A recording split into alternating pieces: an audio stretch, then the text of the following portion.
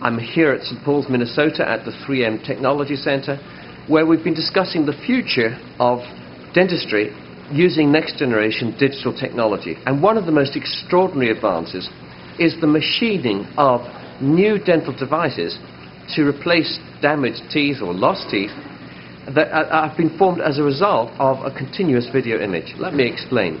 You put a camera inside the mouth. The camera takes a video as you move the camera around, and those images are automatically converted into a three-dimensional structure which you can move around virtually on the screen, so that you can see each tooth in relation to the other teeth.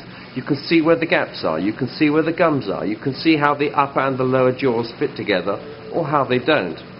And out of this three-dimensional image can be built a replacement structure for an individual tooth or a bridge or whatever. And so within a few minutes of those images being finished, a file can be sent to another part of the world or to a specialist laboratory in the next town or city, and that can then be used to engineer the structure which will go into that person's mouth. It saves all kinds of intermediary steps, a lot of cost and so on. It also saves a rather unpleasant process of making a traditional mold inside someone's mouth, which many patients don't like at all. It's just one example of the way in which digital technology is enhancing dentistry, but it doesn't stop there. And it's because it's in parallel with other advances, in particular nanotechnology built into composites. Now, what do I mean by that? In the olden days, you could cast a tooth out of porcelain or some other kind of structure and hope for the best.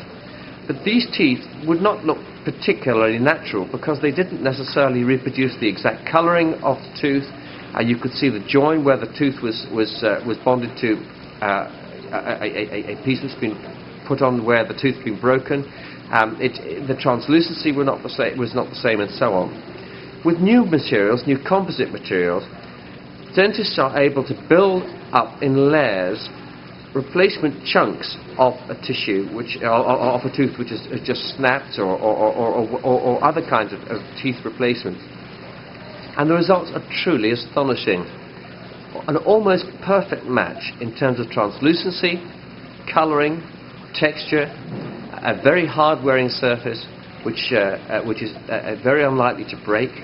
It can be polished, and so on.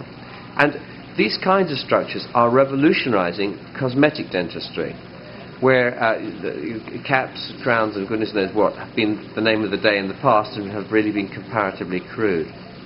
So watch this space for all kinds of innovation. And these techniques are also enabling less experienced dentists to have an almost perfect result.